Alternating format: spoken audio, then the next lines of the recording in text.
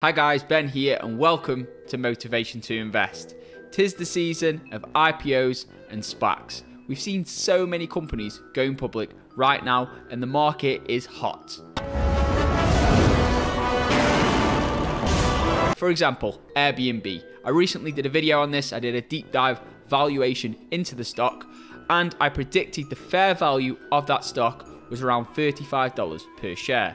The company actually went public for around $68 per share, but that's not the crazy part. The crazy part is the stock actually shot up to nearly $150 per share. That's an increase of over 115%. So it's completely crazy all the exuberance we're seeing in the market right now. But congratulations to all you investors who got in there early during the Airbnb IPO. There were also some other companies which had major IPOs this past week, such as DoorDash, the food delivery company. So DoorDash is the US's largest food delivery company. This company saw its stock skyrocket by over 78% from the initial opening price. But if you guys are interested in participating in some up and coming IPOs, then I've actually got a message for you in this video from our sponsor. So if you're in Europe, you can check out the Freedom Finance platform. So this company allows IPO participation in up and coming IPOs such as Wish, Upstart, Affirm and Roblox. Now I've previously done a video on Roblox. That's a very interesting company, an interesting gaming company with a large competitive advantage. But if you want to find out more information about all these IPOs, you can simply check out Freedom Finance's website. They've got all the details about the IPOs. They even do a little investing thesis on each of the IPOs and even an expected yield on the IPOs. So it's all very interesting stuff on their website. So if you wish to trade the up and coming IPOs and you're in Europe, then you can check out Freedom Finance. So you can simply open an account with those guys and apply for each IPO at least 1 to 2 days before the IPO. The minimum investment amount to each IPO is $2,000. So the company also has an app with some very interesting features. And for more details on the business and on these up and coming IPOs and their accounts, I've left a link in the description which you guys can check out. This company is a sponsor of this video. Right, so now let's get into the video. In this video, I'm going to discuss an up and coming SPAC or special purpose acquisition company, but this is a company which is established with real revenues, not a company which has predicted revenues 20 years into the future and no real substance to their finances. Before we dive right in, if you're new around here, feel free to subscribe to the community by hitting that subscribe button and be sure to turn that notification bell on. That way you'll get notified when I'm releasing new investing tips and exclusive stock market picks, which I'm personally investing into. With that being said, let's get into it. So what's the company? Well, the company is called Paysafe, an established UK payments company which was formed in 1996. Paysafe processes nearly $100 billion of payment volume with more than 75% of revenue from online and integrated services. The company has three main applications. They have their digital wallet, they have the eCash and their integrated processing solution. But the real unique thing about Paysafe is their specialism in the iGaming market. So online gaming has exploded in recent years. So the gaming industry is forecast to grow at a compound annual growth rate of 9.17% per year between 2019 and 2025. And the online gaming industry, the online gambling industry, is expected to double in value in just a few years. So a company like Paysafe, which has been nicknamed the PayPal of the iGaming market, is an interesting stock with a major tailwind behind it.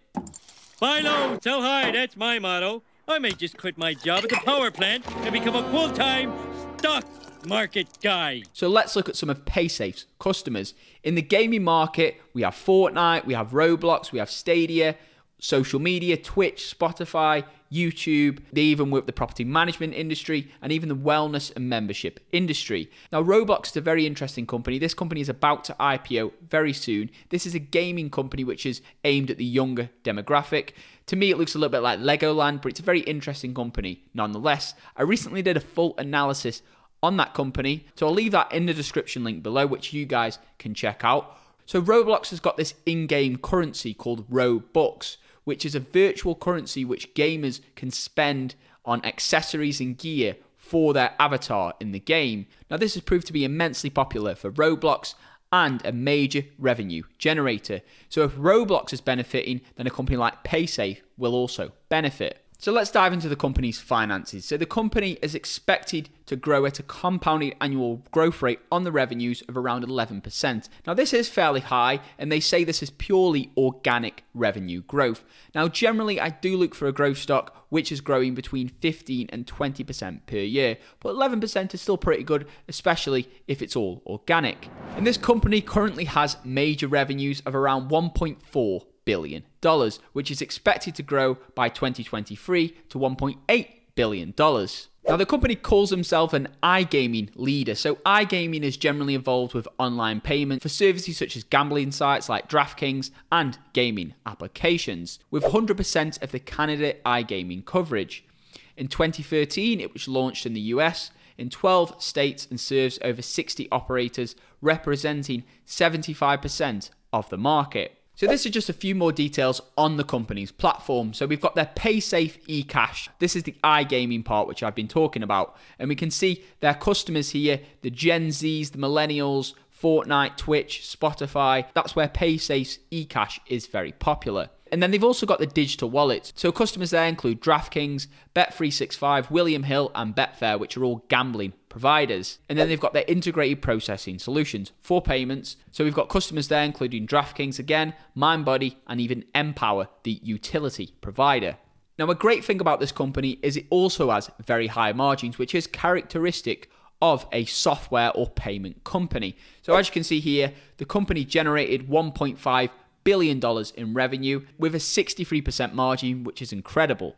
So this company seems perfect. They've got this tailwind behind them from the gaming market, from the gaming industry growth. They're also in a space with very high margins. So what's the negatives? Well, of course, there's major competition from the major giants breathing down their neck. I'm talking about PayPal, I'm talking about Square, which are two major market leaders. And even Stripe, which is a private company, an incredible private company, but may go public very soon. You do have to be careful when you see on company presentations they're comparing themselves to major giants. So Paysafe has a market cap of around $10 billion. PayPal has a market cap of over $250 billion. So to compare themselves to PayPal and even say that they're better than PayPal in many ways, that is quite a bold claim. And as investors, we need to be cautious of that when we see it in presentations. I see it recently with a lot of smaller companies. They compare themselves to Tesla when they haven't sold one electric car yet. So to me, that's a bit crazy, and they are definitely trying to jump on the hype of the market. So just be aware of that, guys. If you appreciate valuable info like that, which you won't get from the guys on Wall Street, then feel free to give this video a big thumbs up. That helps out tremendously with the channel.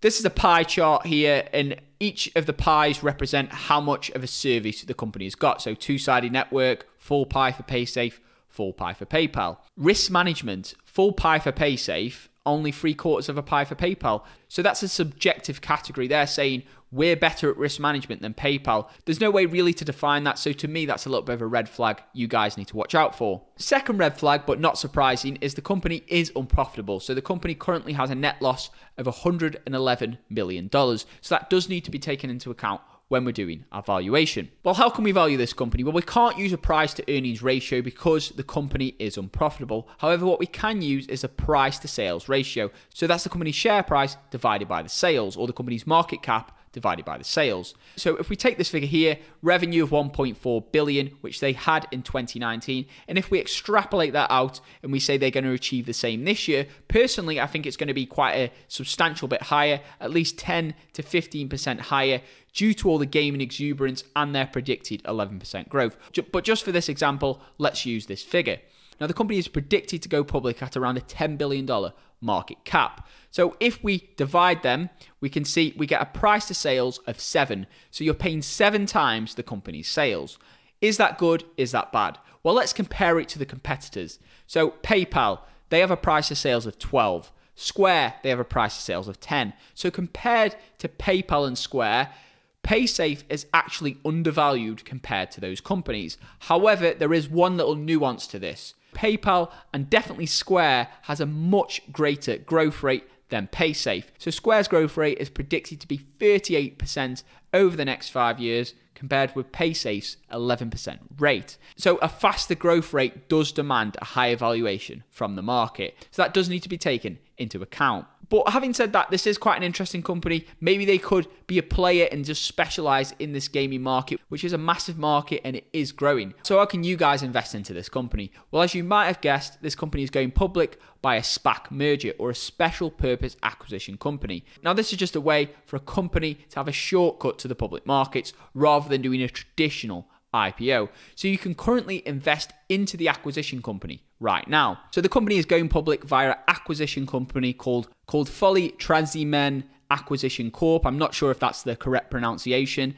The ticker symbol for that is WPF. So the transaction is expected to close in the first half of 2021. Ticker symbol will be changed to PSFE for Paysafe. However, like many of these SPACs, if you watch my previous videos on them, there is a nuance on the transaction details. So let's dive into that right now. So diving into the transaction details, as you can see here, if you invest into the acquisition company, you will only get 22.5% of the final company. So that does need to be factored in to your valuation. So just be aware of that, guys, if you decide to invest into this company. So to me personally, I'd say the company is at a fair value up to around $17 per share. So that's my personal price target. Now, I'm not saying I'm investing into the company. I'm just telling you where I think the company is fairly valued. If you guys wish to know exactly when I'm buying and selling stocks, and also want access to my personal portfolio, my six-figure portfolio, the stocks, and the story of how I grew it to where it is today, then feel free to check out the VIP membership group. So I recently launched this group after a number of requests from you guys. So if you wish to check it out, you get access to my buy and sell signals. So when I make my moves, you make your moves. There's also our VIP private members group on Discord where we discuss different investing topics, and it's all like-minded people moving towards a successful point in their lives. So it's a really fascinating group of people, a real great community in there. So if you guys wish to check it out and see if it fits your style, then feel free to check out the link I've left in the description below. I've also made a video which discusses all the different tiers and packages. The VIP membership is the price of a coffee, and I personally think the amount of value you get is absolutely incredible. So feel free to check it out and see if it's for you. With that being said, if you guys found some value in this video, then feel free to give it a big thumbs up. That helps out tremendously with the YouTube AI. And if you're new around here and you still haven't subscribed yet, what are you waiting for? Go ahead and hit that subscribe button, only if you want more investing tips and exclusive stock market picks, which I'm personally investing into. With that being said, I hope you guys have an incredible day, and I'll see you in my next video. Invest safe.